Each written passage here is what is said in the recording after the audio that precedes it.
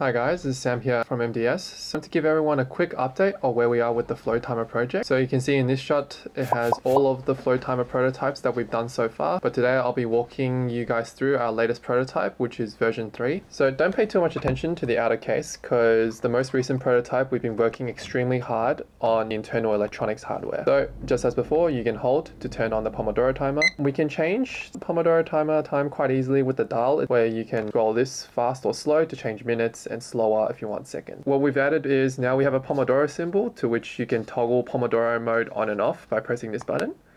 And just to kind of demonstrate to you, I'm gonna quickly change the timer to 5 seconds. You just hit the start button and then it'll start the timer. Play a sound and then it will go to the break timer and then the break timer will count down. And then it'll go back to the top timer here. So we're still working on the logic here. You can see that it's actually flashing the timer that it wants to go to instead of was active and just went off. So that's going to be changed in the next prototype. But just moving on, what we've added and integrated into this version that's very specific is the settings menu. So by holding this key down, we're going to be able to enter the settings menu. And we have brightness settings, level 1 to 5. We have sound settings, level 0, which is mute. Level 1, 2. Finally, the tones menu. We got 5 tones as well. This one, this one, this one. We've worked very hard on optimizing the sound hardware, and now it sounds way better than what we actually got in the first version.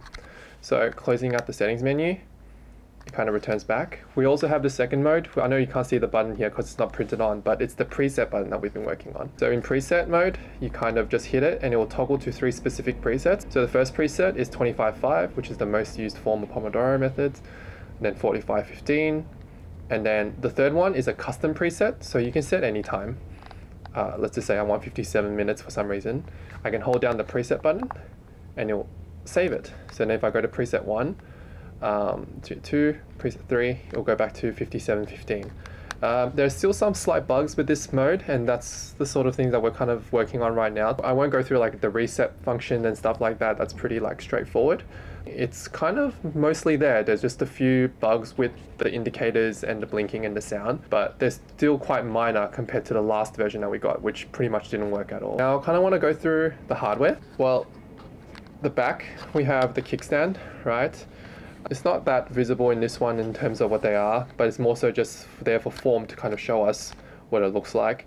But more importantly, what's changed is in the previous version, we used to have the USB port at the back, but now in order to account for a bigger battery, we've had to move the USB port on the back of the device to the side of the device. And you can kind of see here, we've also been working on the USB line here. The orange is still working on at the moment, so don't worry about the orange for now. We're using a nylon braided cable. We're still working on the thickness of this cable, as well as some of the metal hardware that's here. But you can see here, it'll plug into the side, and it kind of looks like this, and a charging symbol will kind of show here. Moving on, I kind of want to talk a bit about the dock. What we worked on is having this to have magnets in it.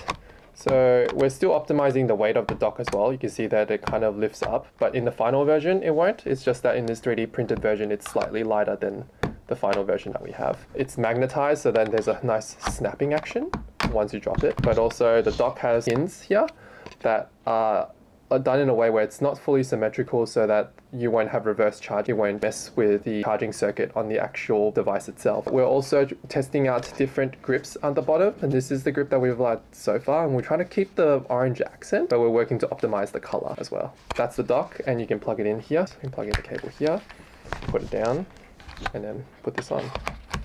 So that's how it is right now. Another thing that we've been working on is, of course, the case. This is a very early sample case that we've kind of just put together ourselves just to kind of get the form and shape.